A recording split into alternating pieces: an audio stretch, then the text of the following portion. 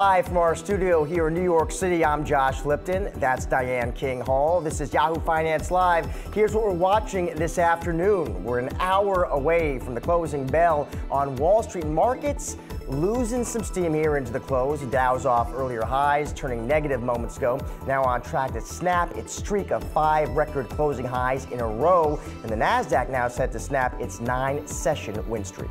Taking a look at some commodities, oil prices edging higher amid rising tensions in the Red Sea. We're looking at the impact on trade and on gas prices.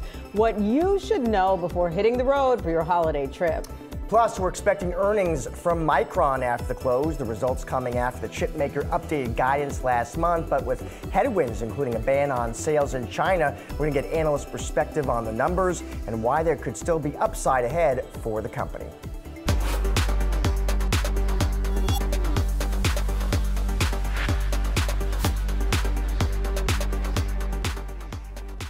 All right, let's get you up to speed on the market action here. Seeing a bit of red on the screen, kind of bouncing around this trading session between gains and losses, but right now we are lower. Dow's down about 0.6%, 230 points. The S&P down about 0.9%, and the tech-heavy Nasdaq down also about 0.9% here. Of course, this coming after a recent rally. Really has been this kind of just steady melt-up, Diane, that we saw. We did get some economic data that traders are thinking over today as well. Data showing us U.S. consumer confidence in December surging by nearly 10 points. We're going to have a bit more on that in just a minute. Also saw sales of previously owned U.S. homes edging higher in November. Took a look at yields as well today, too. The 10-year is down about 4 basis points. More important economic data on the way this week, by the way. Going to get tomorrow's GDP print, and Friday we're going to get PCE, the Fed's preferred inflation gauge, Diane. Yeah, the 10-year ticking a little bit lower in terms of like where it is at the moment. But you're right. What really seems to be throwing kind of cold water on this rally that we've seen, because, you know, this will be the first time in 10 days that we're seeing kind of that bullishness tone change, is that FedEx print today. FedEx coming in weaker than expected in terms of its outlook. It's the second quarter in a row of some challenges there, and just worries about the impact in terms of the macroeconomic environment, especially when you think about how FedEx continues to be considered an economic bellwether, and what that means about potential headwinds coming. Again, look, it's one day out of what's really been a bullish tone, bullish sentiment in the market. We're looking at FedEx down 11% at the moment. But I want to jump into some of that economic data that you talked about. There is new data out today, taking a look at how Americans feel about the U.S. economy and its path forward. That would be consumer confidence. Here with a vibe check is our very own Josh Schaefer. So, Josh, break down where consumer confidence stands. It looked like it was a strong number to me, and what this says about how the consumer is feeling. All right, stocks down a little bit today for the first day, and as you said, 10 days, right?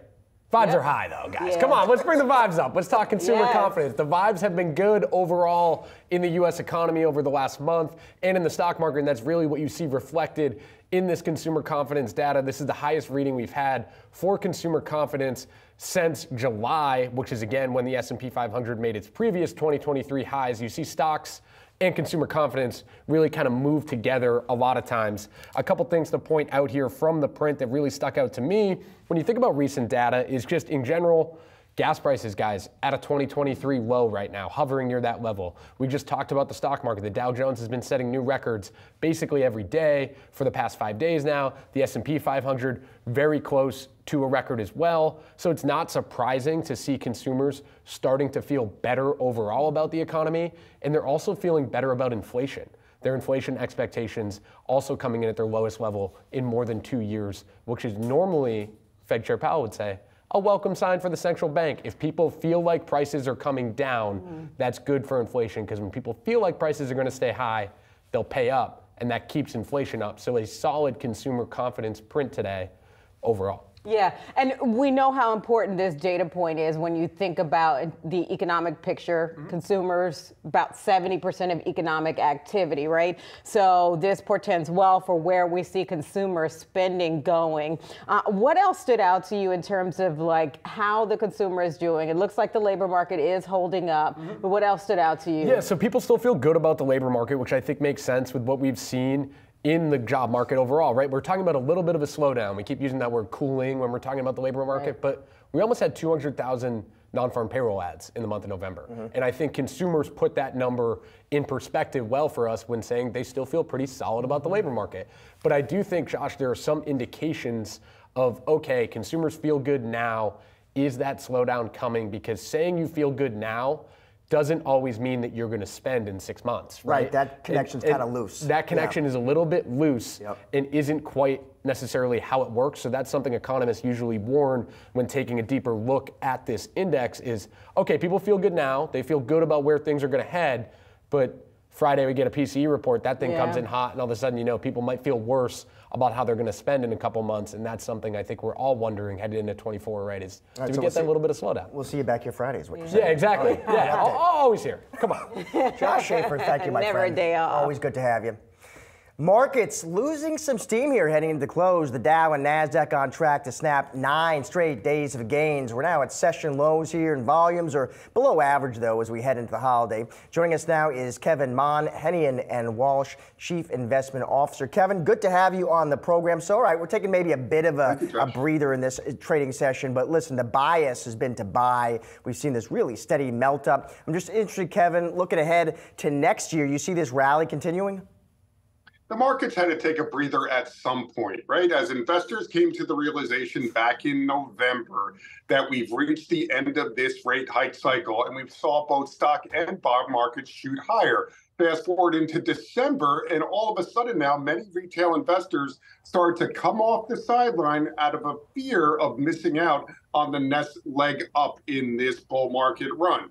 Then we heard Chair Powell come out last week and essentially reiterate that, yes, we have reached the end of this rate hike cycle, and in all likelihood, rate cuts will start next year, with the Fed updating their forecast for rate cuts to 75 basis points next year from 50 basis points earlier. What we have to remember is that the Fed doesn't cut interest rates, Josh, when the economy is doing well. They cut interest rates when the economy is not doing well. And according to their own projections for 2024, they believe GDP growth is going to slow to just 1.4%.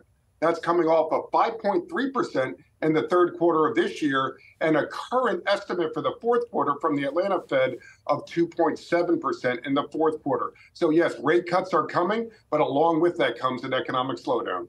So, Kevin, the expectation obviously for rate cuts in 2024, and generally there's been an expectation of a few. What are your expectations for when the Fed claims victory? According to their own projections coming out of their meeting last week, if you look at their summary of economic projections, their forecast for PCE next year is to end the year at 2.4%. I believe they're going to declare victory at 2.4% because even by their own projections, inflation doesn't come down to 2% until the end of 2026. The economy cannot withstand itself at these interest rates for that long. So they're going to have to start cutting towards the second half of next year. I do believe in terms of what you just said, Dan, there could be 4 25 basis point cuts during the second half of next year. Right now, they're forecasting, it seems, around 3 25 basis point rate cuts, but it's going to become the guessing game. When are they going to start cutting, and how much are they going to cut by? And I can't wait to come back on your show next year and stop talking about the Federal Reserve and stop talking about fundamentals and company earnings once again. And Kevin, I'm interested, you point out U.S. economy is slowing. Against that backdrop, Kevin, how are you thinking about corporate earnings growth next year? I believe that once the Fed actually starts cutting interest rates, that will improve the outlook for earnings growth towards the second half of the year. However, if the Fed's forecasts are right and we experience the type of material economic slowdown that they're forecasting for the first half of next year, I believe that earnings need to come in slightly from where they're currently forecasted right now. Obviously, as they start to come in, that creates the potential for beats on those earnings, which could actually elevate some stocks. But regardless of when those rate cuts take place, I think, Josh and Diane, you would agree with me, over the next 2 to 3 years, interest rates should be lower, yields should be lower, inflation should be lower, and economic growth should start to moderate. And if those three things happen, well, guess what? Opportunities in both stocks and bonds exist, especially in those areas that haven't rallied thus far in 2023. So, Kevin, when you think about then the opportunities that could be popping up, and especially how you're setting up for 2024, where are you putting new client money, especially when you're preparing for the expectation of rate cuts? Great question, Diane. It really does come down to what those clients' objectives are, what their risk tolerance is, and what their investment time frame is. If their goal is income, then we would certainly find tremendous opportunities on the fixed income side of the markets right now in areas such as municipal bonds or even preferred securities. Many of your listeners might be surprised to know that coming out of the end of rate hike cycles, historically, preferred securities have been the best performing fixed income class with an average annual return of just over 14% in the year following the end of rate hike cycles, which I believe we're in right now. In terms of equities, if you're looking for growth opportunities, certainly we see a lot of potential in the information technology sector. And I don't dismiss the opportunities that exist in generative artificial intelligence or the transformative nature of AI. But I do think what's been lost in the AI race is the importance of cybersecurity, which I always call the glue that holds the technology puzzle together. In fact, many have argued that the proliferation of AI could actually increase the number and the effectiveness of cyber attacks across the world. So you're going to need more AI to help combat AI-generated cyber attacks. So we see opportunities in the cybersecurity sector. 3 stocks that we currently hold within our Technology Revolution Trust here at Smart Trust include CrowdStrike, CyberArk, and Fortinet. And Kevin, I'm going to get you out on this. On that same theme of AI, would you be advising people to keep committing capital to some of those names that really become sort of the faces of this boom of interest in AI, like NVIDIA or Microsoft? Yeah, certainly Microsoft, I believe, is going to be the ultimate winner of the AI race, but they'll be more than just winner.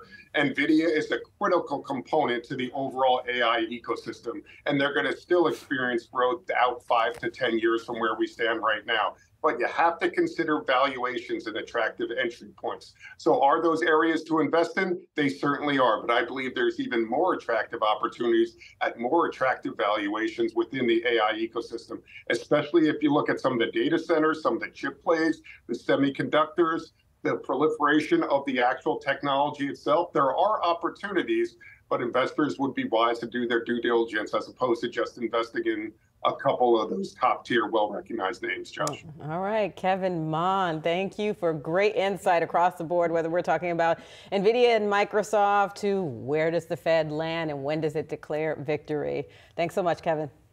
My pleasure. Happy holidays. All right, happy holidays. All right, we want to get to some trending tickers. Shares of FedEx losing major ground today, is sinking more than 11% after cutting its full-year revenue forecast. The company also reporting a profit miss for its second quarter. Look, this is the second quarter in a row, Josh, where it's lowered its sales outlook. We talked about that earlier. It blamed customers moving to cheaper services on its call. Its projection is a low single-digit decline in revenue for the fiscal year. It had previously put out a forecast of flat sales. Stifel put out a note on it saying it wasn't the quarter it wanted to see. Many analysts, I'm sure, are saying that. And you can see that in terms of the investor reaction. Certainly not the quarter any investor wanted to see. They talked about the capital-intensive part of the business that it encountered and just historic levels of margin compression.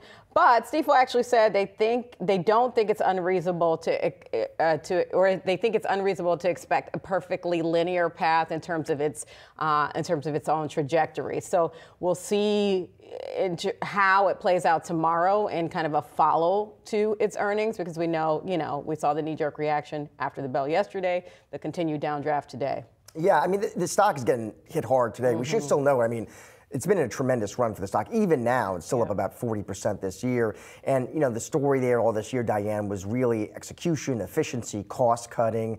A lot of focus in this earnings print on FedEx Express, the company's express air business. And there you did see sales drop about 5.6%. You saw operating margins 1.3% versus 3.1% a year ago. And FedEx, you saw really kind of trying to stay confident. They were talking about how margins at Express will return, though some analysts don't seem as confident. I saw analyst Raymond James quoted as saying that they're concerned that turning the Express segment may be structurally impaired in their opinion. So again, though, let's see how it flushes out.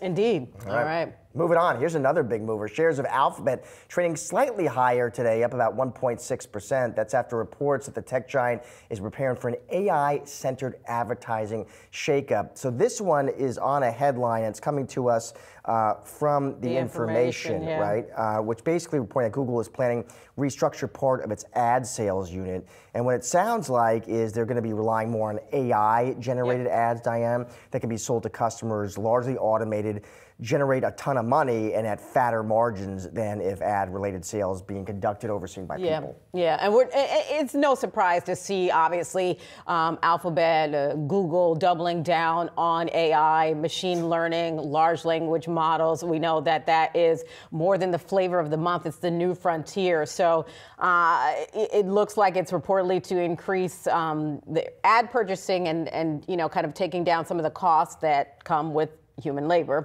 Now, to be fair, they haven't announced any kind of layoffs, so it is unclear yet what that would mean in terms of their labor, in terms of their workforce. Yeah, I mean, if you look ahead, we've had analysts who show saying you look ahead, and if you're an ad-supported business, you have the election next year, you've got the Olympics next year. I mean, that sounds broadly supportive for global ad sales, and maybe that's what investors are kind of sniffing out. Stocks up about 60% this year. Yeah, good. Strong buying there. We want to take a look at shares of Paramount. Now, they have been kind of choppy trading, but reversing some earlier gains after the stock was upgraded to equal weight from underweight at Wells Fargo. Analysts noting M&A prospects in 2024. They say they believe it's going to be a value unlocking strategy. Their new price target from Wells Fargo is $18 a share. From Paramount, they don't think its direct-to-consumer pivot will be successful, but what keeps them from being more negative, they said, is they just think that, look, the environment is ripe for deals and consolidation within the media landscape. They pointed to some previous deals and just deal activity being a theme in the landscape, in the media landscape. When you think about, say, Warner Brothers Discovery and Comcast, what happens with that, and just the media industry just facing change in general. So it is interesting to see that the stock price has been kind of choppy today. It's been flip-flopping. Yeah, I mean, and Bloomberg, by the way, reporting that Paramount Global is in talks to sell BET to a management-led investor group, price of around $2 billion being discussed. And I think that kind of perfectly dovetails with this note from the team at Wells Fargo. They upgrade to equal weights. They're not bulled up on the stock. I mean, they're at a hold. Price target's 18, but this is what they're talking about, right? What they're responding to are these press reports that Skydance Media and Redbird Capital exploring an offer for parent company National Amusements, and that's what Wells Fargo, that's the basis of the upgrade. They think, yes, NAI might like to sell, a controlling stake to a content operator. Maybe New Year you get more headlines on this story. We'll see. We'll be waiting.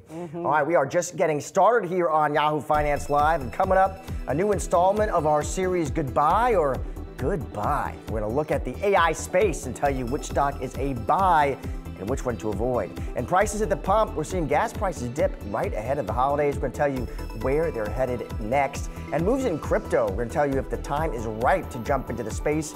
And now all that and more when Yahoo Finance returns.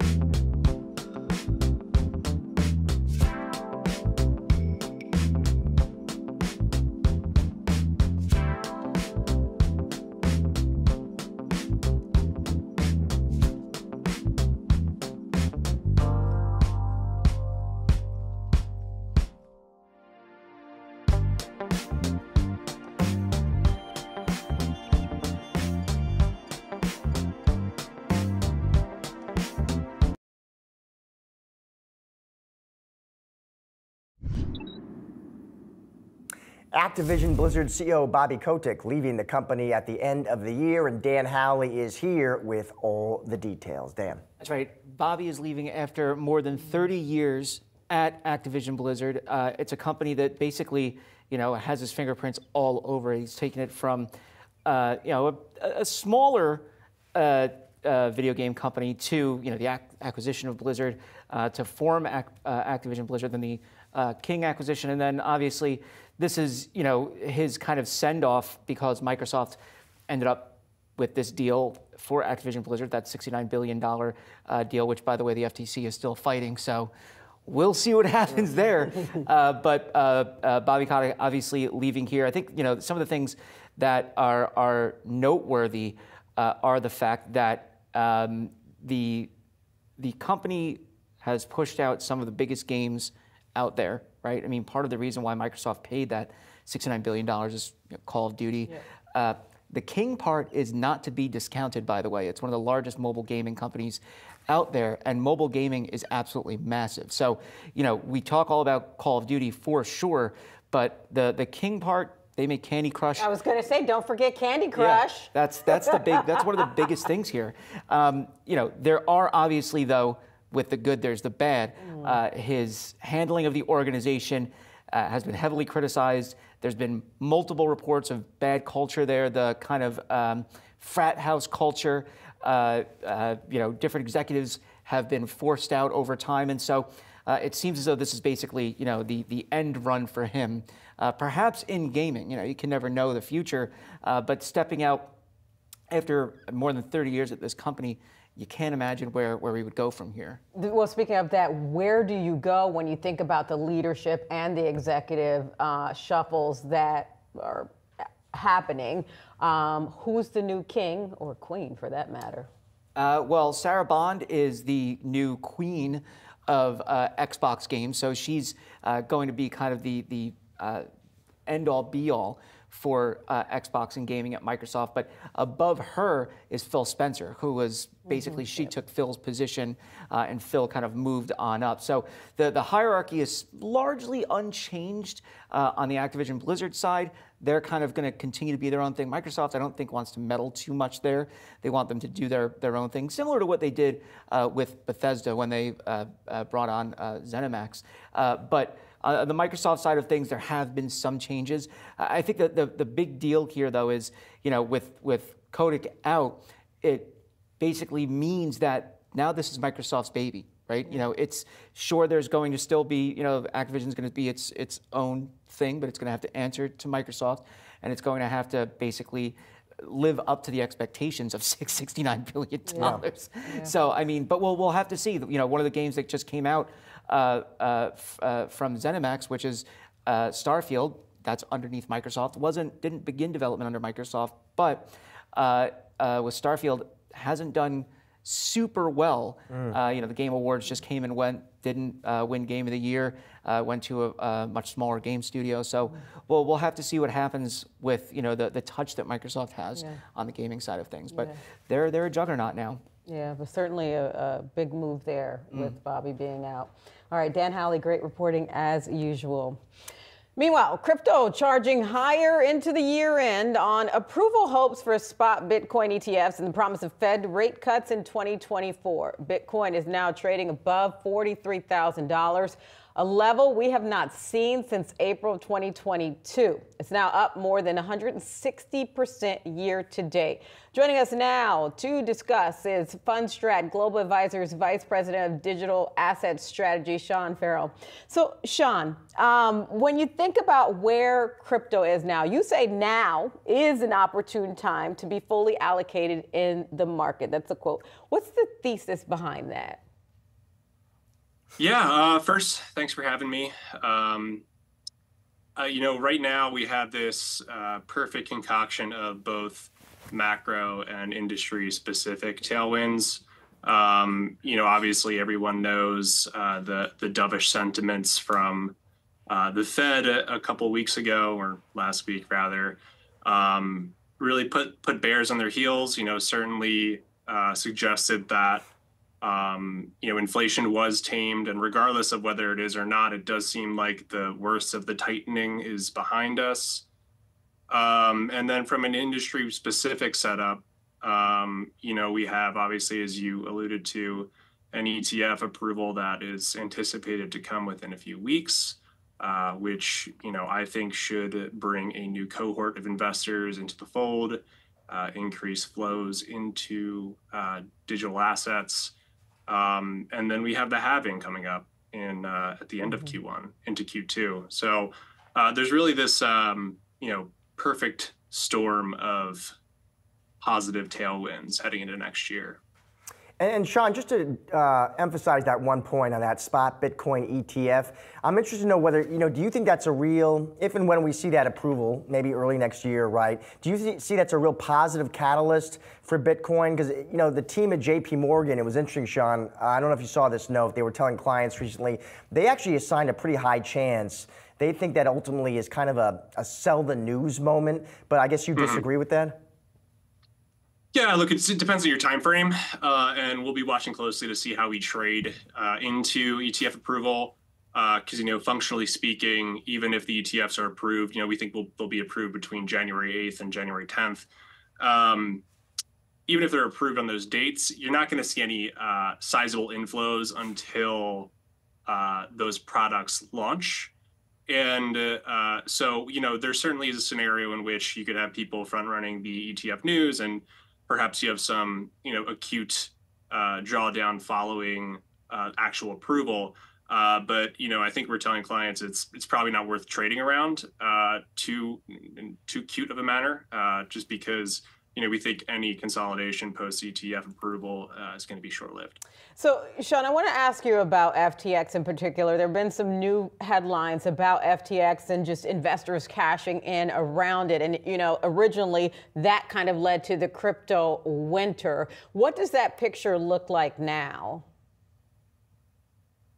Well, the FTX news is rather positive in terms of it seems like creditors are going to be made whole. This is on or at least close to it. And obviously this is on a dollarized basis, so they will not be receiving, their pro rata portion of the value of the crypto assets that they had, on the exchange. But I think it's a positive sign that, as an industry, we've cleared out a lot of the, malicious actors, and, a lot of more sophisticated players have come in to provide, better centralized infrastructure. And, I don't think that we're going to have another FTX scenario happen again. So it's a positive. And Sean, I want to get you out of here on this. Let's say, Sean, I'm listening to this interview. I agree with Sean Farrell. He's making a ton of sense. I'm bullish on crypto in 2024. Where should you be investing, Sean? Where do you think people should be committing capital in the space? Yeah. So obviously, it goes without saying, Bitcoin is a pretty great place to be. We're very excited about where miners are at right now. We think they offer pretty interesting beta to Bitcoin heading into next year. A lot of them are well capitalized after, a lot of, they issued a lot of equity last year to shore up their balance sheets. And as a result, actually underperformed this year by and large. But a lot of them are well capitalized, and there's a lot of interesting stuff happening within the Bitcoin economy. There's been a lot of activity with inscriptions, ordinals, an appetite to build a layer 2 ecosystem atop Bitcoin, and as a result, that's created a lot of fee pressure on the Bitcoin network. And this has been a windfall for miners, and I think a lot of analysts on the street are going to start to price that into a lot of their outlooks for miners, and we're going to see them really benefit in the coming 12 months. Fundstrat Global Advisors Vice President Sean Farrell. Sean, thank you so much for joining the show today. Appreciate that insight. Thanks for having me. Let's do a quick check of the markets heading into the break here. Stocks falling ahead of the closing bell. Dow's off about 320 points. The S&P 500 down 1.1%. Look at the Nasdaq. That's down about 1.2%. Of course, the context there, it's coming off strong and steady rally. We're going to keep a close eye, though, on those markets as we head into the close. Meanwhile, up next, a new installment of our series, Goodbye or Goodbye. We're going to be looking at the AI space and tell you which stock is a buy and, of course, which one to avoid.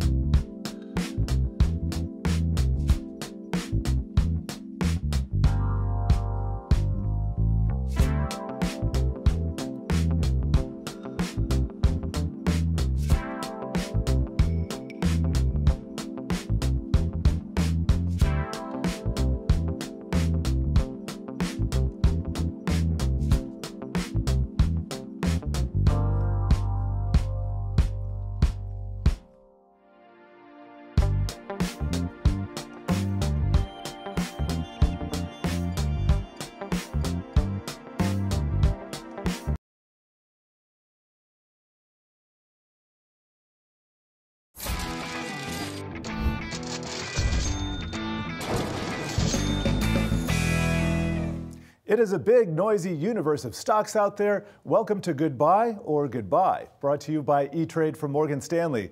Our goal to help cut through that noise to navigate the best moves for your portfolio. And today we're looking at the buzziest topic of the year, artificial intelligence. And we're talking about how to incorporate it into your portfolio. And I'm here with Granite Shares founder and CEO Will Rind. And thank you for stopping by here today. Let's talk about the, I would call this a darling of this year's AI boom, and that's NVIDIA. Tell us a little bit about why you like this stock. Up 240%, can't go wrong there. Yeah, well, Jared, the chart, in a way, a picture tells 1,000 stories, and the story this year has been all about AI, and particularly NVIDIA. And NVIDIA has really captured that zeitgeist for any investor that's looking to get exposure to AI. Now, if you think about AI as a theme, NVIDIA is a company that provides the picks and shovels, so to speak, to allow companies to thrive in this particular space. The performance has been phenomenal. All right, now let's get to some of your reasons here. First, we've got to look at earnings. This is a solid company, but tell us what you like in the fundamentals. Yeah, so the earnings have been really, when you get hype like AI, it's about, can a company live up to that hype? And NVIDIA has been a company that has lived up to that hype this year. Q1, Q2, and Q3 earnings all beat expectations, and we have practically every analyst on the street expecting the company to continue to deliver. Practically, but not quite all of them. I believe there are, what, 31 buys and a couple holds there as well. What do you think about the analyst reaction to this stock? I think so far it's been pretty phenomenal. I mean, when you get that sort of larger spectrum, like you said, almost everybody's a buy. I think you have 3 holds, 0 sells, and the average price target significantly above where we trade today. That tells you that across the street, I think the view uniformly is bullish on the stock. All right, and I think I described it as a darling, but also the poster child of AI here. We've seen a lot of the gains tied to NVIDIA performance. Tell us about this phenomenon. Yeah, so in terms of NVIDIA, I think the AI phenomenon has been what has caught investors' imagination, but this is a company that, remember, was very famous for delivering in the gaming sector, particularly when people were very excited about the metaverse. And so it was a company that revenue stream-wise is diversified among its data center business, the gaming business, and of course the GPUs, most famously, that are powering the chat GPTs and things of the world. All right, want to pour a little bit of cold water on here. Not everything's perfect. What does the stock have going against it right now?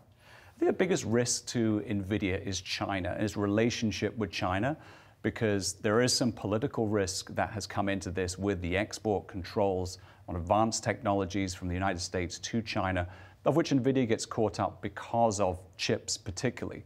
So there is some risk here. At the moment, the company has a workaround to that, but we'll see obviously how that goes going forward. But the biggest risk is this political element. Yeah, and let me just stick on this for just 2 seconds, because I've watched how the export controls or whatever the specifications come out. NVIDIA crosses a few wires and magically they're able to ship a new product in a number of months here to get around them. Can that continue, do you think? I think this is a company that you don't want to bet against. Who knows in terms of the future, how they'll be able to continue. But I think that what they've shown is it's a company that has continued to reinvent itself in different circumstances. And as of right now, despite the export controls, the company is keeping up with expectations. All right, don't bet against NVIDIA, but we got to talk about another ticker here. And if you like AI, guess what? They got the ticker. It is AI. C3AI is a company, relatively small there. I was looking at their revenue. It's only $250 million per year. What don't you like about this particular stock, which is up 140 or 188% this year? So again, it's been up, incredible performance this year on a standalone basis, but we're not talking about this year. We're talking about next year. We're talking about the future. With C3AI, as you said, Jared, the clue is in the name. Got a lot of retail investors excited because it had AI in the name. A lot of people piled into the stock and drove the stock price up. Now, unlike NVIDIA, when we talk about hype and companies living up to the hype, this company has not lived up to the hype so far. And I think going forward, it's going to be more challenging. All right, well, that's not the only reason that you have revenue guidance. That came in a little bit weak. I believe they held it, but what don't you like about the company's prospects from their own perspective? On the revenue perspective, sales are slowing down. Again, this is a company that has a large portion of its revenue tied to a contract with one particular company. It's Baker Hughes in the energy space. That deal is supposed to expire in 2025. No signs, clear signs at the moment that's going to review. So perhaps some uncertainty around the future revenue. But I think in terms of the portfolio of apps, starting to see that weaker sales growth and, of course, still a company that's not profitable. All right, one more reason ticking down these. I said it was up, 188% this year, a little bit overvalued? Yeah, and I think, again, if we look back to what we were talking about with NVIDIA, this time we look at the analysts that cover this particular stock. There isn't really any clear bullish sentiment. Sells, there are some buys, holds, but it's pretty evenly distributed. So I think it shows you that the collective, or at least the average, price going forward is actually below where we trade today, unlike NVIDIA, which was higher. So forecast for next year, below where we trade today, sales slowing down, a company that hasn't managed to really grow into that hype of AI that was expected at the beginning of the year. All right, well, every dog has the ability to shake off its fleas every now and again. What can C3 AI do to turn it around? I think, put simply, has to be able to live up to the hype, to the expectations.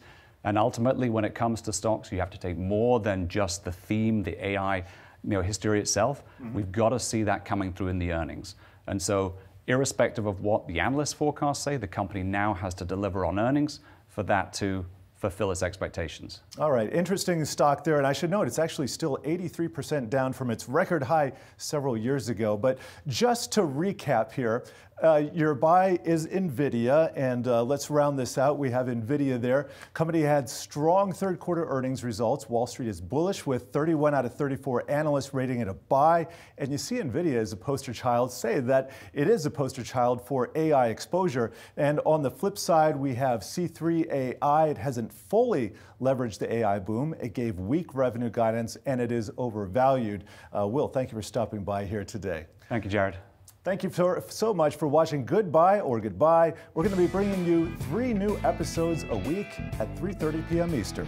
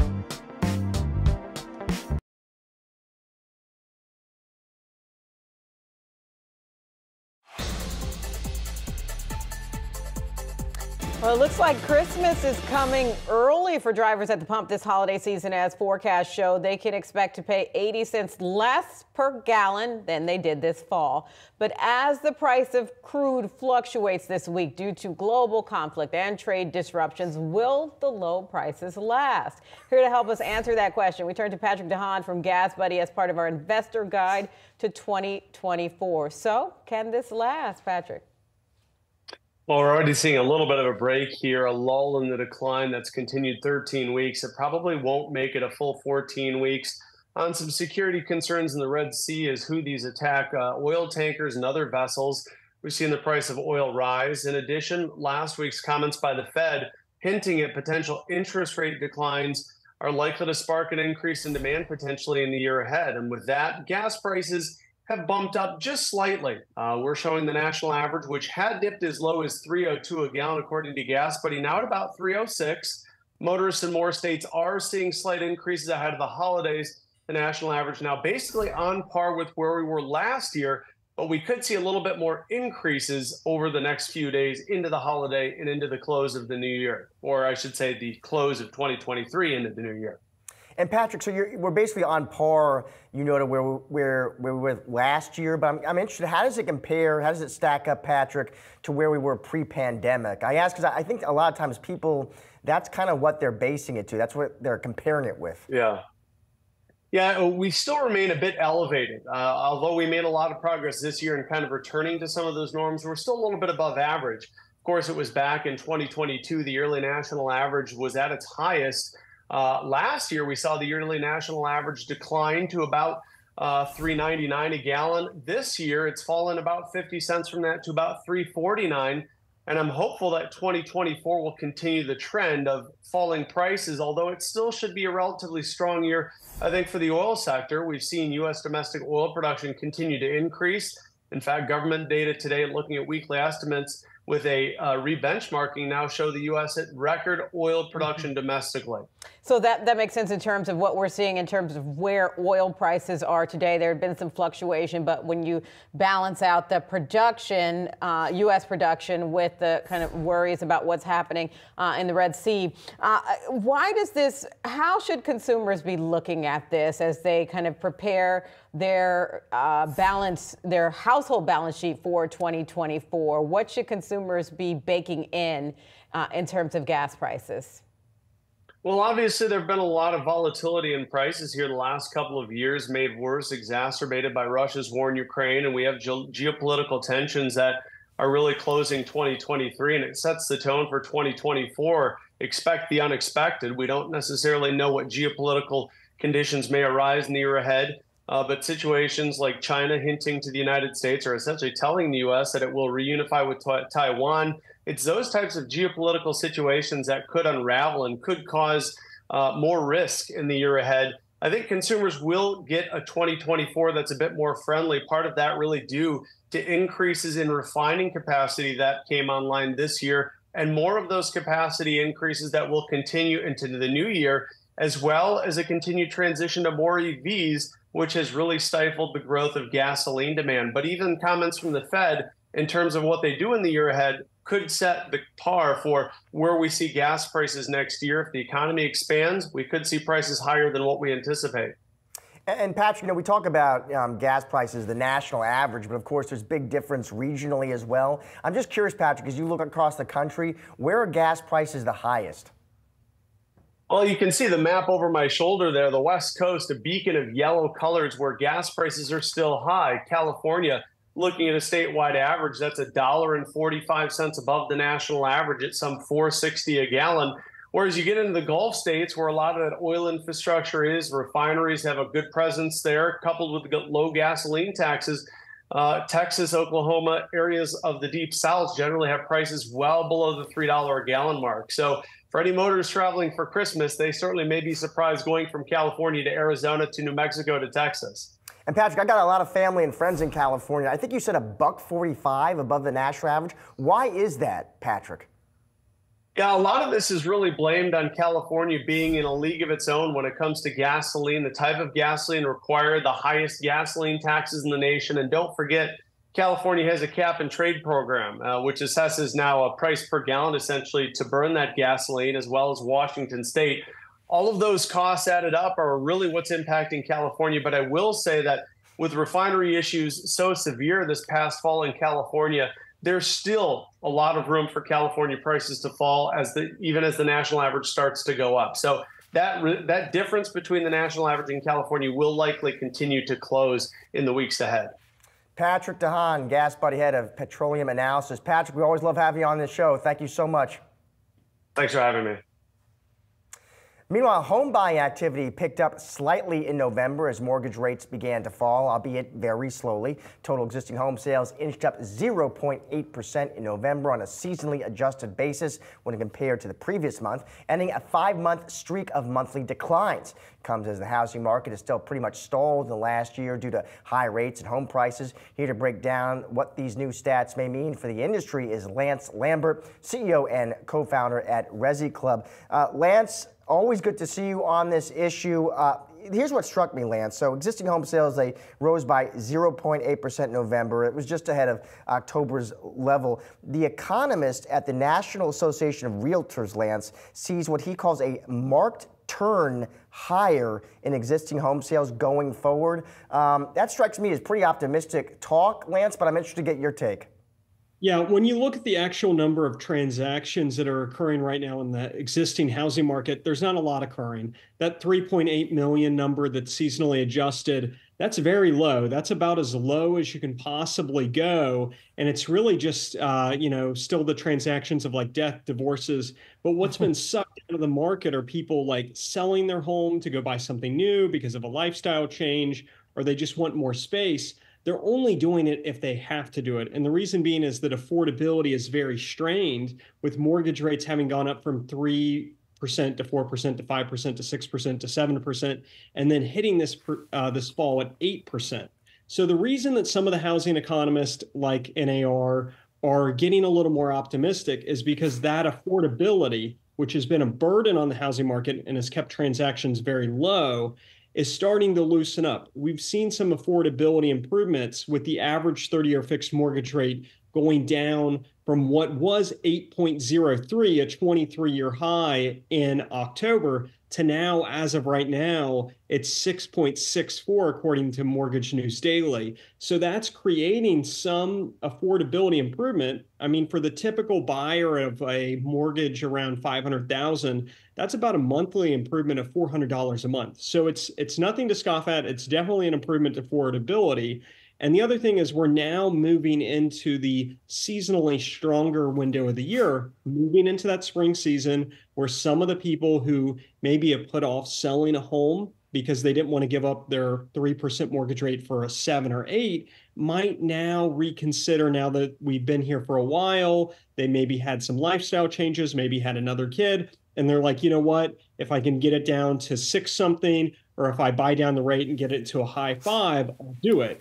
And so the industry's hoping that we'll start to see some of those sellers come out and some more of the buyers who've been priced out come back in now that rates have come down to the mid-6 range. So Lance, there certainly has been some loosening, especially when you take a look at today's data. We know that you have your own data as well. Does your data line up with, say, where we're putting a pen in this and you see some unlocking of demand, not just because of the seasonal changes that we typically see in the spring and summer when it comes to the housing market? Is this a turning point that we're starting to see? I think what we're seeing is that most of this is going to be seasonal. We're going to see a seasonal uptick. But if rates stay here, if we stay here for duration and we stay in the mid-6s and don't go back up into the 7s, and consumer confidence starts to realize, hey, maybe we aren't having a recession here, I think we'll start to get existing home sales moving up a bit. The question is just how much can that number really move up, with affordability still being strained and there still being some type of lock-in effect in the market. But it does feel like that the worst could potentially be behind us for existing home sales and that volumes will hopefully start to move up. The question is just how much of an uptick we will see. And Lance, let's just dig into affordability a little bit more. You know, Mortgage News Daily, Lance, they're saying the 30-year fixed is at 6.64%. You talk to a lot of smart folks. Where do they see that heading? You know, 6 months from now, could we be testing, 5.5, even 5%? Yeah, that is a great question. And so as financial markets loosen, like we've seen over the past 2 months, and the 10-year Treasury yield comes down, and the MBS market gets more activity, you can see those rates come down. The question is just going to be how much of a loosening do we get? If the economy holds firm and still remains strong and the Fed doesn't cut really fast, it's possible that yields and mortgage rates could stay elevated for a prolonged period of time.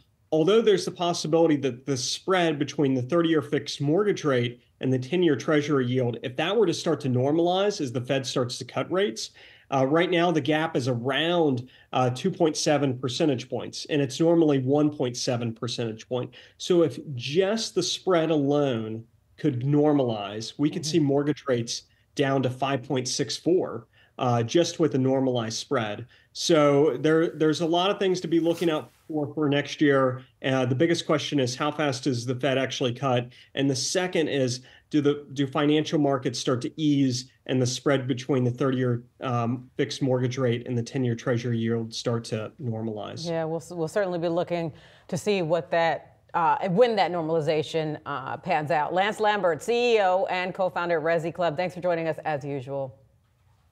Thank you for having me. You got it. Coming up, the closing bell on Wall Street. We're checking in on the latest market moves and the top trending tickers. You are looking at a market under pressure right now. Stay with us.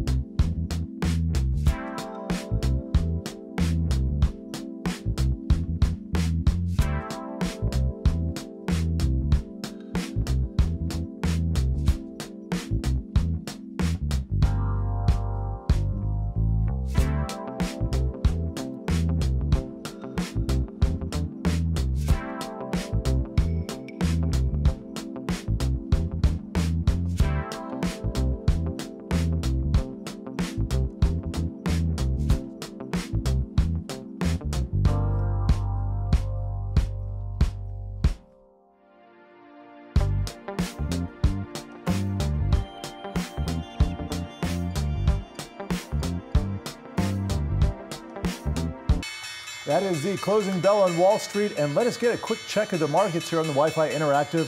We are in an afternoon of selling, and let's just check out. We have all the major indices down 1% or more. This is the worst day in months, and just a reminder that anything can happen even late December. So in the Nasdaq here, we got some selling at 2 p.m. and it just accelerated into the bond market, closed at 3 p.m. Eastern, and now looks like we just closed at the lows of the day. You take a look at the S&P 500, it's going to be a very similar story, but I want to show you a 3-month chart here. We are very much overextended, and you could say due for some kind of a pullback here, but really didn't see any catalyst. Pretty interesting to see these things develop. Sometimes it's just technical selling. Sometimes it's just a large order in a very illiquid time of year, and that's what we are at. All 11 sectors in the red at the close of the day. Utilities are worse off. That's down 2% right now. Staples and consumer discretionary also down. Financials down 1.73%. Communication services, the least bad off. That is down 0.75%. And let's take a look inside the Nasdaq 100. Haven't seen a red board like this in quite some time. I will note Alphabet, for its part, is up 1.24%, but Nvidia down 3%, Tesla down almost 4%, Starbucks down 3%. So a lot of dark red here that we just haven't seen in some time. And I will get a quick check on the Dow as well. I don't see one green square or rectangle on here, so I'm going to say it's a total loss for the Dow 30 components. Coca-Cola and Disney each off more than 2% there. And let's take a look at the EV space. This is highly levered, and a lot of these companies are higher beta. They tend to move more to the upside and to the downside with the markets. Looks like NIO is down 10%. Lucid Motors also down about 10%. Nikola down 8%. So some pretty big movements there. And I want to check in on Chinese stocks as well. These operate on their own fundamentals. Just covered NIO, that's down 10%, but JD.com down 4%, Lee down about 5.9%. Let's see, energy was decently off earlier today. That's when we had a break of crude oil to the upside, but all of these issues ending in the red except for ConocoPhillips, they're down or up 17 basis points. Exxon Exxon down 1 2/3%, Chevron down 1% or so, BP also there down about 1%.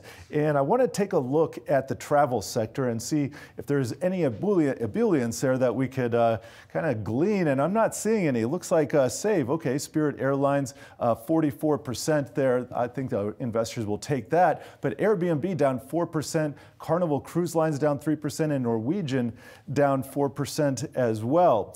And let me see if I can find our streaming workspace here. And here's our heat map. We did have some interesting action just before the bell. Got some word that Warner Brothers Discovery, and we can see that here down about 5.66% on the day, might be, and this is according to Axios, might be considering a merger with Paramount. So David Zaslav and Sherry Redstone getting together. We're going to be covering that story, you bet. But for the most part, not seeing a lot of green today, guys.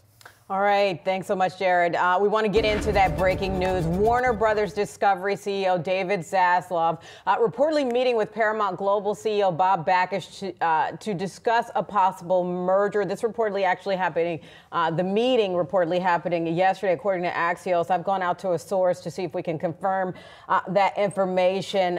We know that we've been discussing the potential for industry consolidation. Earlier, you had a note out from Wells Fargo on this, expecting that deal activity to occur. Axios saying apparently Zaslav also spoke to Sherry Redstone. We know she owns Paramount's parent company. That would be but it remains to be seen what would happen with National Amusements. The question remains about, this is certainly not a merger of equals. When you look at the market cap of Warner Brothers, that's over $28 billion. Paramount is around $10 billion, Josh. So it will be interesting to see what the industry landscape is going to look like now and if this deal proceeds. But it sounds like it's certainly in the works. Reportedly have bankers on the line discussing this one. Yeah, so it's interesting because we were literally just talking about this earlier in the show. This has been, you know, the rumors and reports about Paramount have been going on for a while now. What was the future of this company? Was it a strategic partner? Would it be a buyer? The stock had jumped earlier this month because we did have reports from various outlets that, remember, Skydance and Redbird was told we're eyeing a potential deal to buy a majority stake in NAI, which is the parent company. Yep. And in fact, we were talking about how some analysts they were only on the sidelines because of rumors like this. They would have had a sell, but they were at a hold because they were waiting for this kind of news to hit. So very interesting that it comes. Folks are talking about the possible synergies of why you would deal with this. They're pointing to, WBD's international distribution. Streaming. That gives a boost to Paramount. Paramount's got the children's programming they're noting, those assets. Maybe that could be helpful to WBD's streaming ambitions. Yep. So it's certainly interesting, the synergies. We'll see how it plays out. Yeah, and then especially when you think about the streaming landscape in general and a combination of the two, could they run up against the powerhouse? We know that is Netflix, and no other streamer has been able to really come close to where Netflix is. Of course, Disney Plus has a stronghold when you think about the Disney customer, and could a combination of the two, of Paramount Plus and Max, create a stronger streamer there? Yeah, right. I mean, you're right to point out the broader trends of, cord cutting does force these companies kind of rethink their futures here. A lot of times when you talk about media consolidation, you can argue like at a very high level it makes sense, but there's always these bigger questions about price, about you have to take in future of ad sales, your financing costs. That can the backdrop is often really challenging to make a deal happen. Maybe they'll find one here. We'll see. I mean, it's early. Maybe it doesn't happen at all. And the question of how leveraged is WBD in this? Where is the cash coming from, and where is the capital coming from for Zaslav to make a deal like this happen?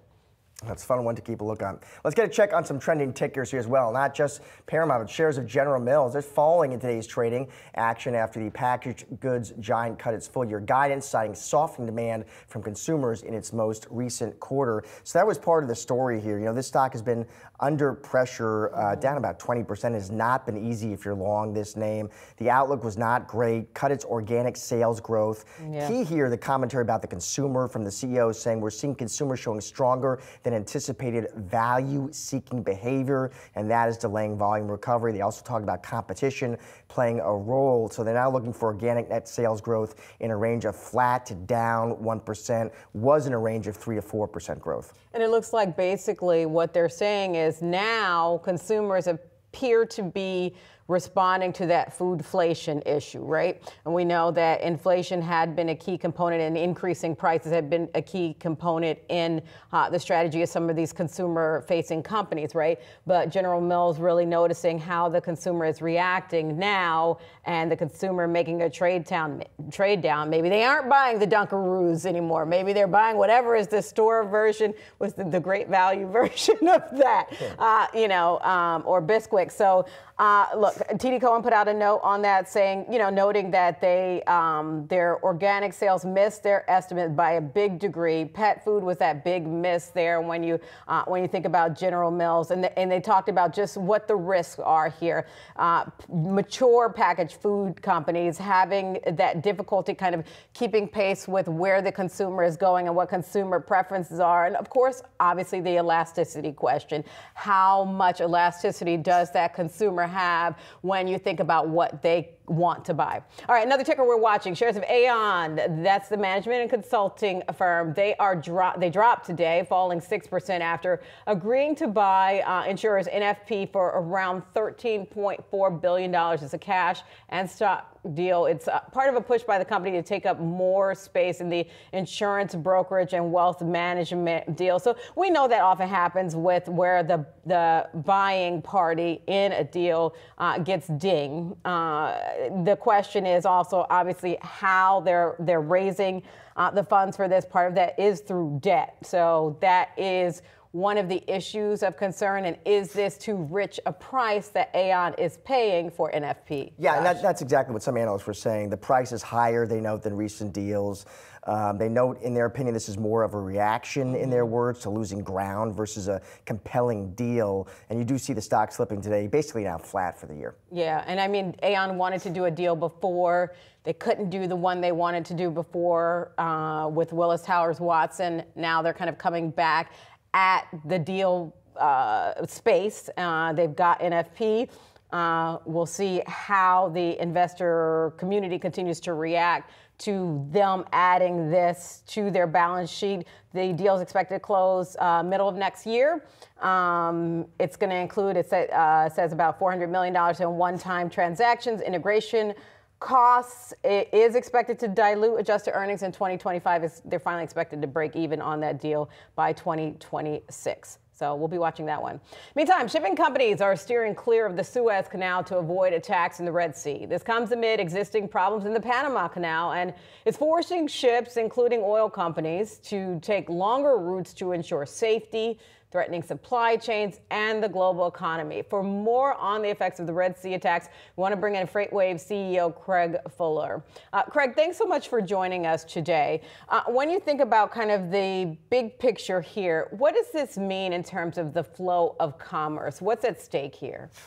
Yeah, we're in a whole new sort of generation of sort of the post-Cold War globalization story. If you think about what we've enjoyed for the last 30 years is really very stable global trade.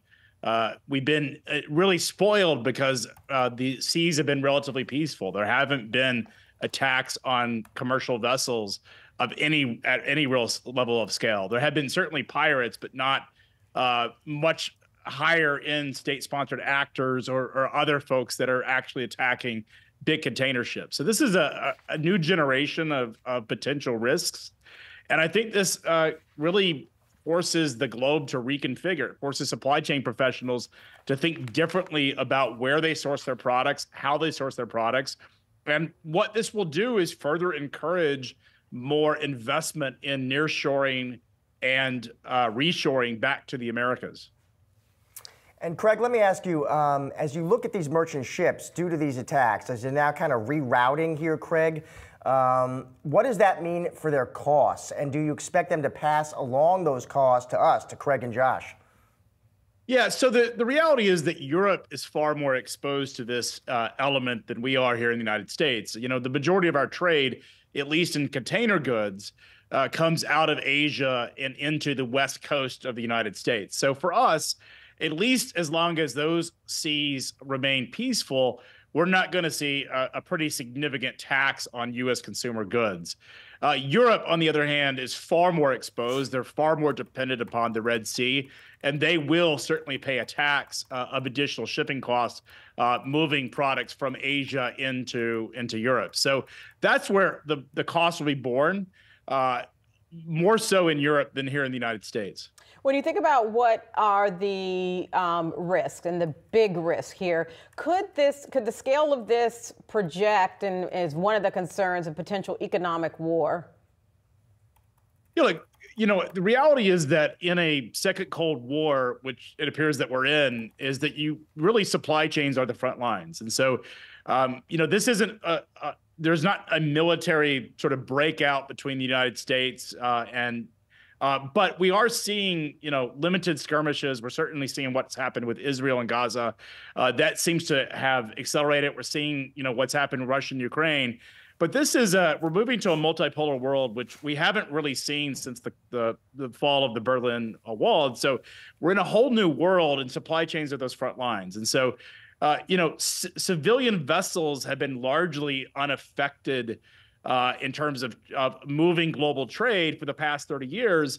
And if this continues to become a bigger issue, it's going to change the reconfiguration of global supply chains. And really the story of, the country that's going to be most impacted by this is frankly China, because they're so dependent on global trade that they need peaceful trade lanes to move their products.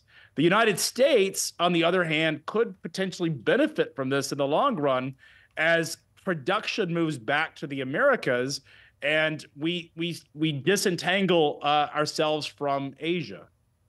And Craig, I'm also interested, we do have U.S. Navy assets now in that area, but do these merchant ships, Craig, do they also, in addition to that, frequently and regularly hire their own private security contractors?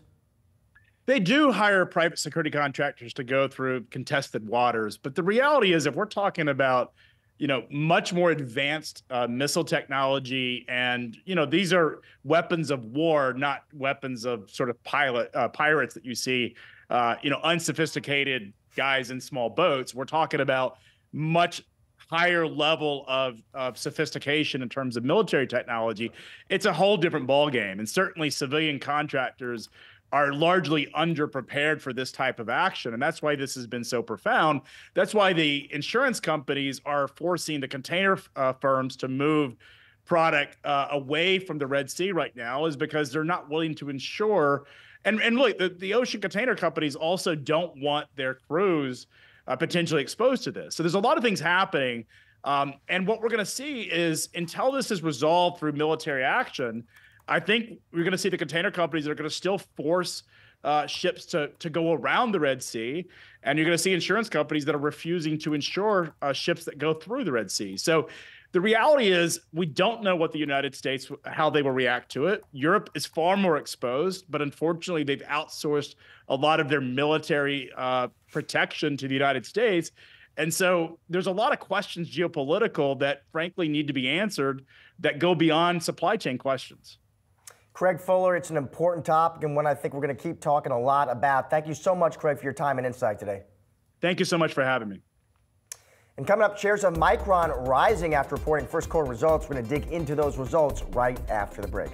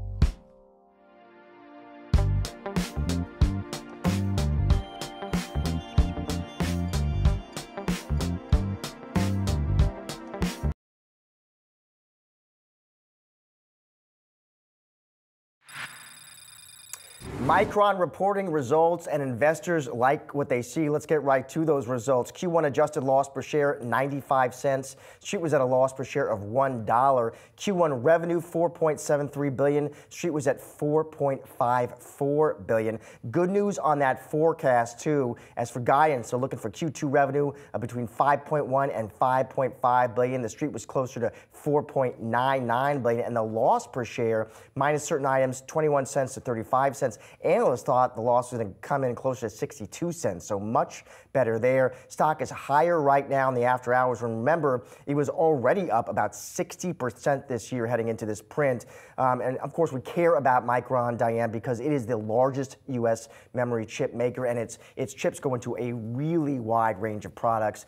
Think smartphones, PC, data centers. So importantly, it'll be very curious to hear on the call what they're seeing about that demand environment. Indeed. I mean, they're saying in terms of the release of their results, this is from Micron Technology President, CEO Sanjay, saying that its strong execution and pricing drove these better than expected financial results.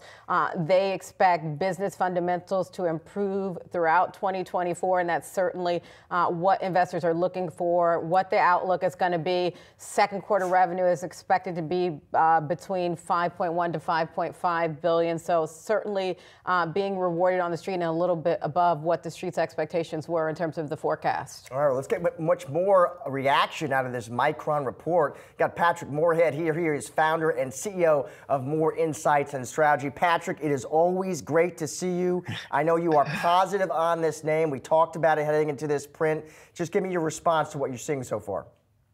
Yeah, so Josh, the entire memory and storage market has really been under assault for the past year, 18 months. And it was classic 25-year cycle that we've seen repeated probably 5 times, which is you build a lot of inventory, you build a lot of capacity, demand goes down, you're reeling in inventory, and then it comes down to an execution game. And I think Micron showed that it is executing well, burning off inventory not only at customers, but also inside of their own manufacturing facilities. And then it's all about when the demand comes back, right? And then people will be basically swimming in cash. And I think that Micron's doing really well. And I'm not surprised. This was their third beat in a row. The company is super conservative about the future. For good reason. And I think that as we get into next year and the potential super cycle that AI brings in all the product categories, we could see some serious growth here. Patrick, when you think about kind of the investment thesis for 2024, they spoke well, and this forecast is coming in better than expected in terms of revenue expectations. But Micron is not like the head of the pack, strong player. But when you think about the semiconductor space in 2024, what are you looking for? And especially when you head to this earnings call, what are you expecting to hear? What themes are you looking for? Yeah, so some themes that I'm looking for is detail about the future. And while Micron can't control interest rates, it has to operate in a world of what if. And I'd like to hear more about what they think about the AI accelerator plays, which with their high bandwidth memory is a huge part. And also in the middle of the year, I believe we have a chance for a super cycle with AI PCs and AI-based smartphones to get everybody on the latest technology and essentially bring what we've seen out of the cloud onto the device. It's more secure, it's faster, and it's a lot more private. I want to hear what they're saying about that. And finally, the PC gaming market is rebounding across a lot of the names you would expect, like NVIDIA. What does that mean for graphics memory, a special memory called GDDR? And Patrick, when we talk about Micron, they do have competition, right? So Samsung, right. SK Hynix. When you think about those three, Patrick, who has the tech lead in your opinion? Yeah, so right now it's a 3-horse race on market share. And for years before Sanjay Mehrotra got in, they were laggards in type of technology. And then they were first with a certain capacity memory at a certain bit rate. They were first with certain high bandwidth memory, first with certain flavors of smartphone and PC memory. So there are some cycles that Micron is ahead. There are some cycles that it's in the game. But I think everybody is surprised because, quite frankly, it was a two-horse race before Sanjay got in leadership 6 or 7 years ago. And I have to answer, it just depends. I think the important part is that they're competitive. And 10 years ago, from a technology basis, we wouldn't be having this conversation. It was a two-horse race, not a three-horse race. And Patrick, I want to ask you about Micron versus China. We know they're dealing with a ban. How do you feel they're navigating that, and what are you looking to hear from them about how they navigate that going forward? Yeah, I think they already talked about the percentage, and I think that's built in to investor expectations. So anything above getting zeroed out in China is upside. And I think that was wise to do that because you cannot predict what China is going to do. And as I've said on this show before, it's really a tit for tat, nothing special, right? Micron is paying for the clampdown in the U.S. of folks like Huawei. And before that, 10, 15 years ago, it was Cisco and IBM. So this is just the next round in the China geopolitical situation. Anything that's above zero is upside for the company. Patrick, I'm going to get you out of here on this broader question, my friend. Listen, obviously AI, big theme in 2023. Right. I'm interested to get your take on how you think that market evolves, Patrick, in 2024, and which companies you stand to benefit. We talk a lot about NVIDIA, AMD, Microsoft. Are there other companies, Patrick, that you think investors right now should have on their radar? Yeah, so in addition to the symbols and those companies we've seen benefit so far, NVIDIA, AMD, Broadcom, Marvell, Microsoft, IBM, and Salesforce, it's going to be those companies, and it's going to be bigger. I expect to see this super cycle mid-year back half for all AI PCs and all AI PC chips. So the Intels of the world, the Qualcomms of the world. And then you have the device makers, the Dell, the HP, the Lenovo, and Microsoft, quite frankly, with Windows. And then you're going to see edge infrastructure for AI kick in, names like HPE, Dell Technologies. And then I also think this is going to go to smaller SaaS players like Adobe and Box. That, I believe, is going to be the second wave of AI benefit in 2024. All right, Patrick Moorhead, we will have to leave it there for Micron. Of course, I know you need to get to that earnings call. Thanks so much for joining us and breaking down this fresh release for us. Thank you. All right. Coming up, we've got more from Yahoo Finance. That's on the other side of the break.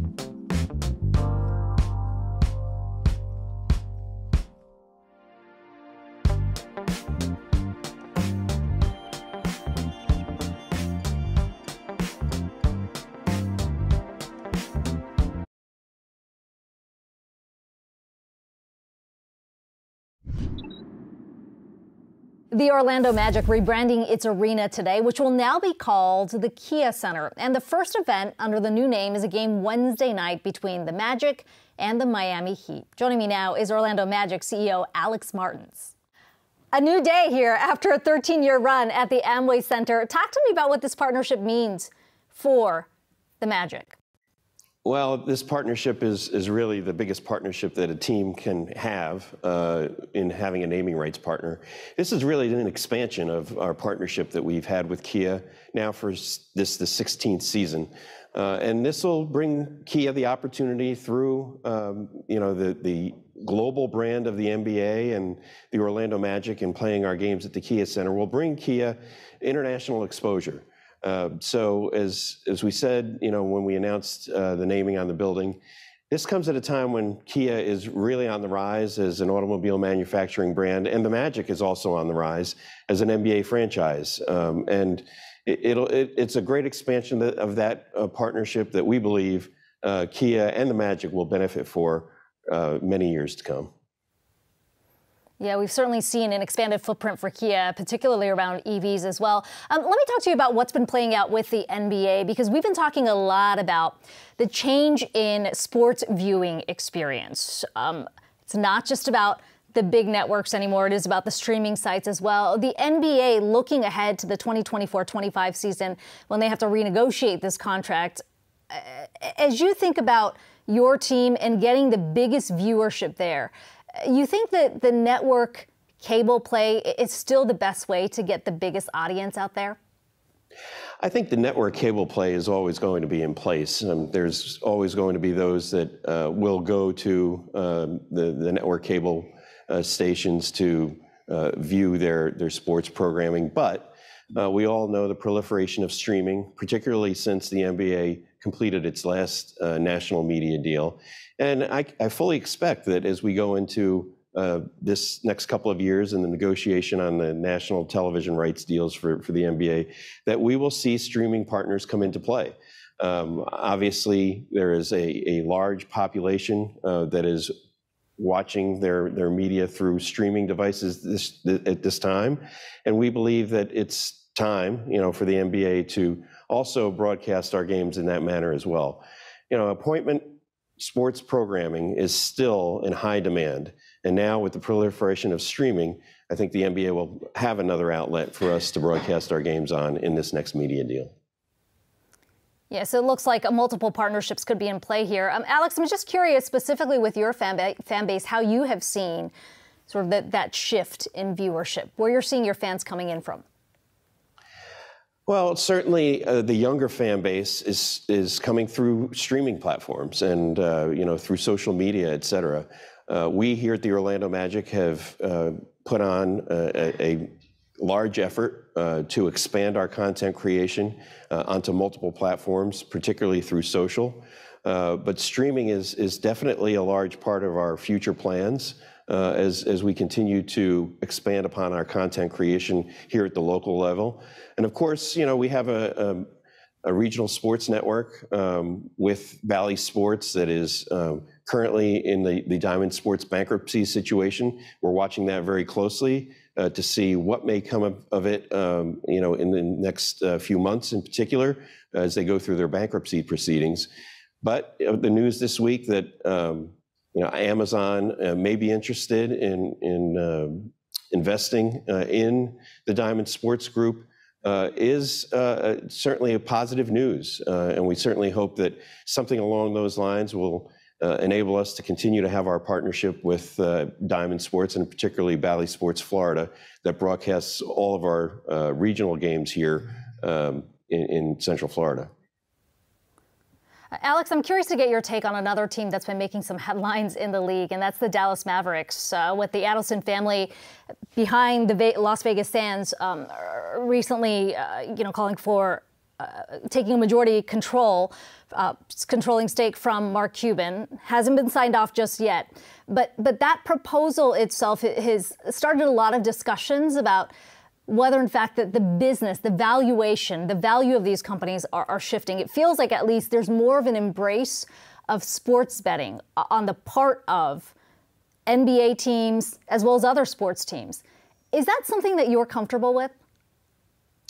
I'm certainly comfortable with it, because of the fact that the league has all of the protections in place, the precautions in place to ensure that it doesn't impact our game in any way.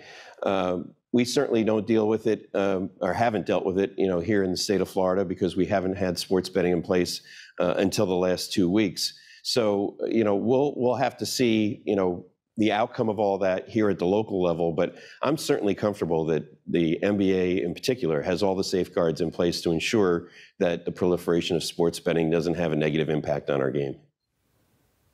Yeah, something that you'd consider if it is within the state of Florida? In terms of a partnership? We would certainly consider a partnership here in the state of Florida with a sports betting company. Of course, here in the state of Florida, the online sports betting has been awarded to the Seminole Indian tribe, and through their Hard Rock Casino brand. So we actually have had conversations with them previously, and those are intensifying now. And we certainly hope that sometime in the near future that we'll be able to have a partner, on the sports betting side here at the Orlando Magic. Finally, Alex, we're coming off of the first in-season tournament in the NBA. I bring that up as an LA Laker fan, which took home that prize there. But what's the verdict on your end? Is this something you want the league to continue? Was it a big boost? What's your takeaway? My takeaway is a resounding success, beyond the expectations that any of us would have had for the in-season tournament. And just a local example for you, on the days that we played our in-season tournament games this year, compared to those same dates a year ago, which they were just regular season games, our viewership on television was up 165%. So that's just one local example. Of course, that was the case for every team in the league. That was the case for all of our national television partners and those games that were on national television as well. So I think it was a resounding success. I think it's here to stay. I think it's a great asset, a new media platform for us in the league. And it brought attention to the league at a time typically where fans weren't completely tuned in the early season. I would say that we had more attention on the NBA in the month of November this year than we ever have. And so I think this is certainly a platform that's here to stay. We love it at the Orlando Magic, and we certainly believe that it's going to be a great success moving forward. Yeah, 165% bump, certainly significant there. Alex Martins, the CEO of the Orlando Magic. Thanks so much for joining us today. Much more to come here on Yahoo Finance. We'll be right back. Good morning. This is Yahoo Finance. Big news. 3 things that you need to know. We just got the announcement. What happens now? Now, I got a question. What does success look like? What was one of the biggest challenges that you faced? How much does that raise the odds for a recession? This phase is over. Tell me what happens to the debt ceiling. Where does generative AI, though, fit into your portfolio? Talk to us about this diversification and what investors need to know. And I think it's important. This is the stuff that gets me out of bed, fired up. What's the gateway? What's the new bridge to opportunity? Doesn't matter if it's a soft landing or a hard landing. Big interview. I can't wait. Supreme Court out with the ruling on President Biden's student debt cancellation. All right, let's turn now to some recent tech earnings. And they give you information if you watch them closely. President Bostic, President Investor Gary Gensler, thank you so much. Part of what Davos is about is sharing best practices, coming forward with ideas, and then enabling those ideas into action. And I would add that there's more to come on this. And we keep producing products that help people lead healthier lives. This is one of those rooms they use to simulate light in space. Interest rates will come down again. Figure out where your money is going now. You got to scope that out. And the numbers really tell the story. What does all this mean for you? Keep it tuned into Yahoo Finance.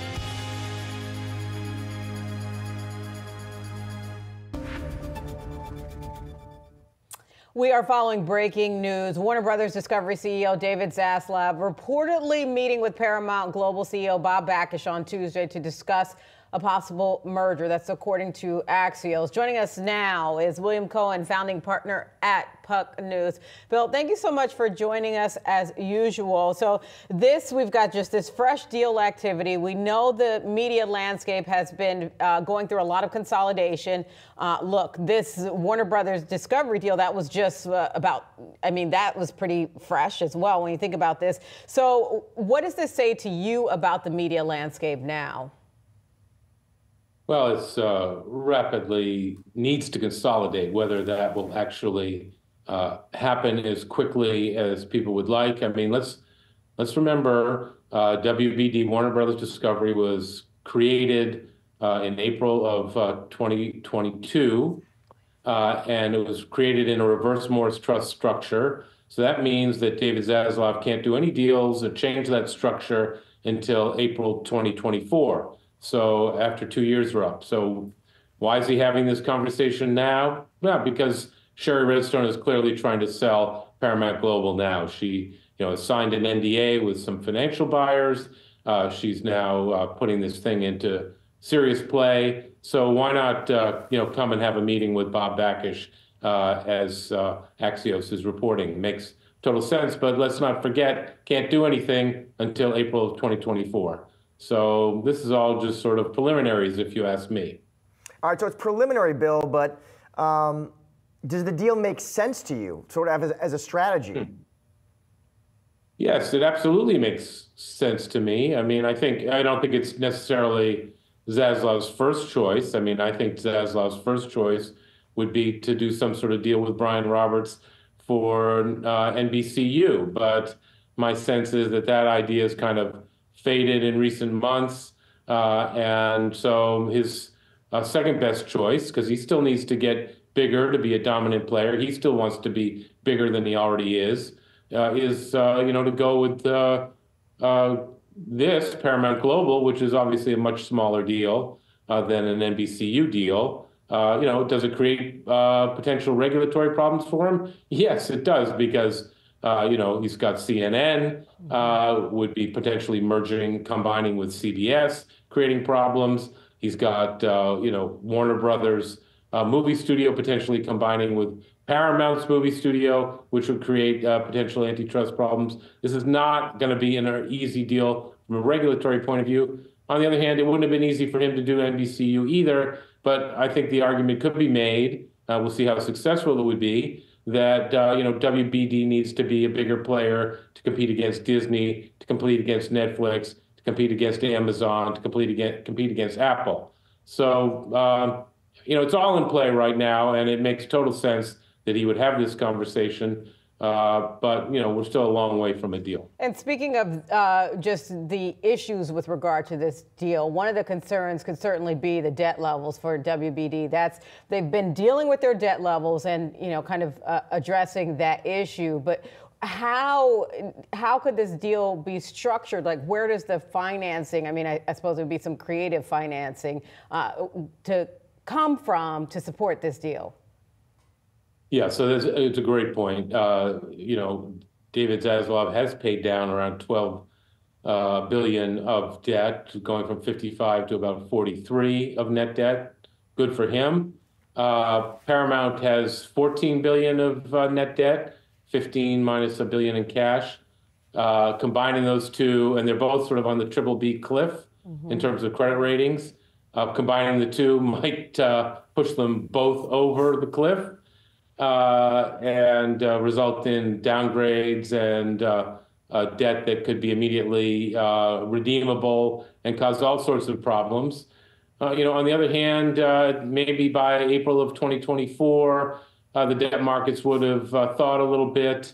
The interest rate that the Fed raising that the Fed has suggested it's going to cool off might have cooled off by then. Maybe the capital markets would be open and stronger than they have been recently. And maybe there's Wall Street would come along and try to refinance all that, or parts that needed to be refinanced.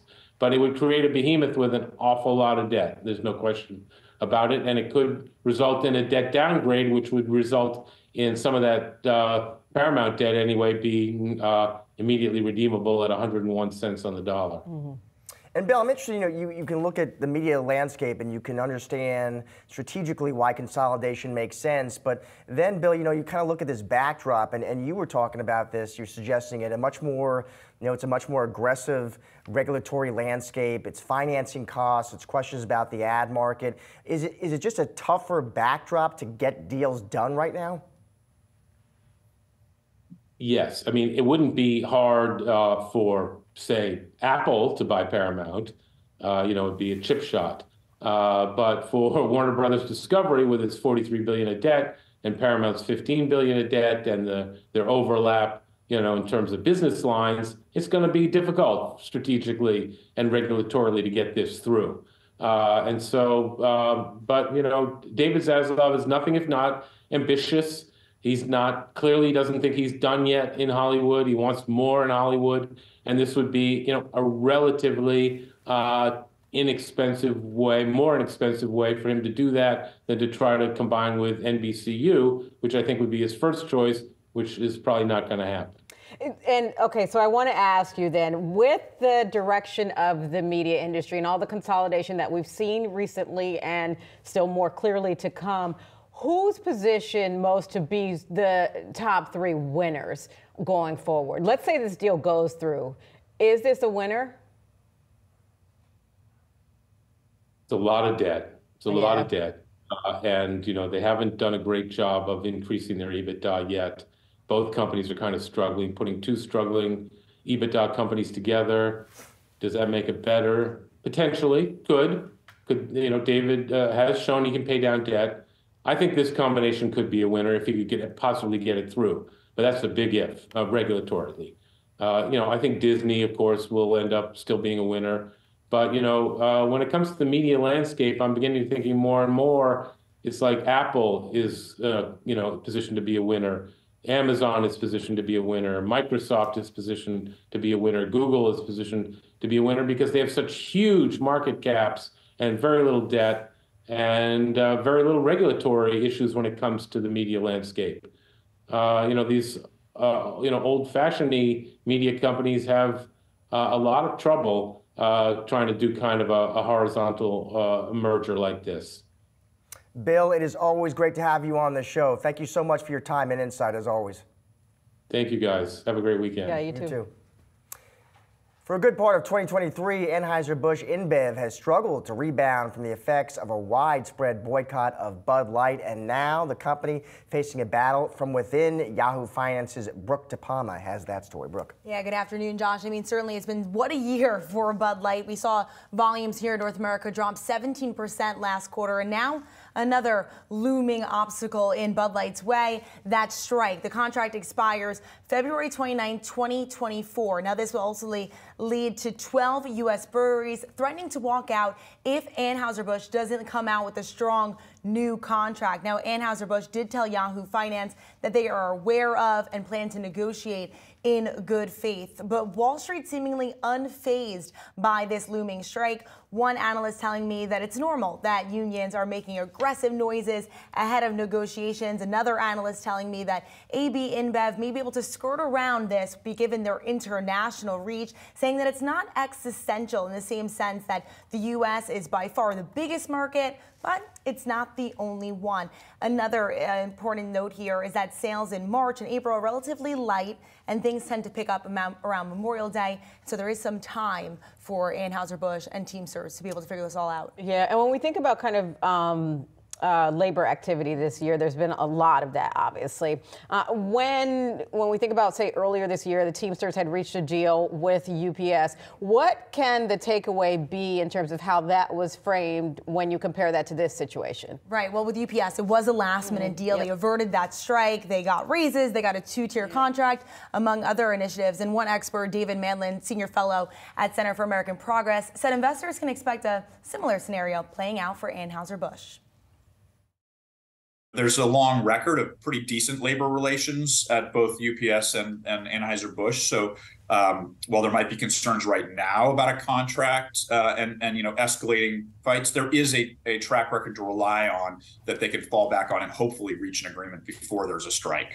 But of course, there's so many moving parts going into this, and it's really whether or not Teamsters and Anheuser-Busch will be able to reach an agreement come February 29th. Of course, not too far away, but it's coming up quick. Yeah, indeed. Right. Brooke, thank you. Appreciate it. And coming up, what to watch tomorrow, we break down the stories you need to know to start your day. Good morning. This is Yahoo Finance. Big news, 3 things that you need to know. We just got the announcement. What happens now? Now I got a question. What does success look like? What was one of the biggest challenges that you faced? How much does that raise the odds for a recession? This phase is over. Tell me what happens to the debt ceiling. Where does generative AI, though, fit into your portfolio? Talk to us about this diversification and what investors need to know. And I think it's important. This is the stuff that gets me out of bed, fired up. What's the gateway? What's the new bridge to opportunity? Doesn't matter if it's a soft landing or a hard landing. Big interview. I can't wait. Supreme Court out with the ruling on President Biden's student debt cancellation. Right, let's turn now to some recent tech earnings, and they give you information if you watch them closely. President Bostic, President Mr. Gary Gensler, thank you so much. Part of what Davos is about is sharing best practices, coming forward with ideas, and then enabling those ideas into action. And I would add that there's more to come on this. And we keep producing products that help people lead healthier lives. This is one of those rooms they use to simulate light in space. Interest rates will come down again. Figure out where your money is going now. You got to scope that out. And the numbers really tell the story. What does all this mean for you? Keep it tuned into Yahoo Finance.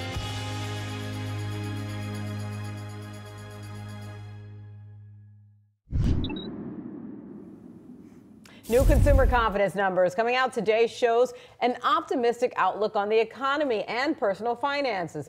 But there's still anxiety for many Americans managing debt or trying to buy a home. Our next guest says those 2 things are among the top financial goals in the new year. Joining us now is Michael Learish, Wells Fargo Head of Advice and Planning. Michael, it's always great to have you on. So when you think about how consumers are feeling compared to the data you have, what's, I guess, the divergence? So when we think about how consumers are feeling, that optimism, and the data that people are still managing spending, managing credit and debt, they want to buy a home, they want to prepare for emergencies. The idea here is that we all are still moving into a relative sense of uncertainty in 2024. Is the economy still going to be sustained beyond any kind of recession? Is inflation, are we still going to see it drop? Is the Fed going to really move forward with cutting interest rates? There's still that uncertainty. So it's a bit of a tale of 2 cities. Some optimism for the future, but also preparing for the worst. And then how do you prepare for the worst? Because there's been a lot of data that we've seen over this holiday season about the rise in BNPL. What would you advise consumers to do? Sure, it doesn't carry the same kind of,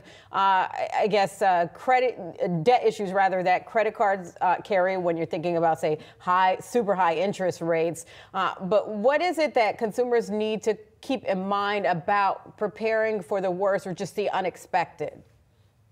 So there are 3 things that I would consider. The first is really thinking about how much you can sustainably afford to spend in the new year. And so a lot of people go into the new year, they've already positioned themselves in a way that maybe doesn't set themselves up for success because they've overspent during the holidays. We're approaching that time right now for a lot of Americans. And also, they've kind of kicked the can down the road on some of the things that they've wanted to do in terms of their goals so they could afford gifts. So what I'd encourage people to do is really think about let's say, tempering that spending for the holidays and beyond, the vacations people take afterward, so that you can start the new year off right. The second thing I would really think about is what feeling are you going for in 2024? Do you want that sense of peace of mind, security? One of the top goals we have in a capability we call LifeSync at Wells Fargo is peace of mind. So if you're going for that sense of peace of mind, make sure that you're putting some money away for emergencies, whether that's paying off debt, whether that's something that happens like a flat tire or, something breaks that you weren't expecting. And the third thing is really make sure you know where your money is at all times and how you intend to use it. So is it best to use a credit card? Is it best to use a bank account to spend on those unexpected things, to be prepared for those emergencies? really thinking about where that money is coming from and what you're using it for is really going to be critical in 2024. And Michael, I want to quickly touch on kind of housing and a much bigger ticket purchase. You know, buying a home has really become a challenge for people within this high interest rate climate. What are you seeing in terms of how people are planning around it? Especially, we talked earlier, we are seeing some unlocking of the housing market, but really the catalysts in that market have been life events recently. How are people planning around this for the new year? So we're seeing a couple different things. The first is that people are really planning ahead to save for that down payment. So they're really taking the opportunity to set a goal, think about the size of the home they want, really managing to the ongoing, think of it as mortgage payment that they can afford. And they're saving up that down payment very intentionally, month by month. So that's an interesting consumer behavior to see, building up enough money for a down payment to sustainably afford a house that they want. The second piece that we're seeing is that people are willing to wait for the home that is right for them and to build up that amount of money and also get help from a parent, get help from a spouse or a partner. You know, how are they going to afford that home and make sure that they can afford it in that sustainable way? And asking for help, getting other people to participate in it is a way that we see consumers really thinking about home purchases these days. All right, I love that. You always bring great information and data to us. Michael Liersch, Wells Fargo, Head of Advice and Planning. Thank you for joining us today and happy holidays. Thank you. Happy holidays to you too. You got it. Time now for What to Watch Thursday, December 21st. More housing data on tap. The weekly reading on mortgage rates. 30-year fixed rate mortgage is down for 7 straight weeks, dipping below 7% for the first time since August.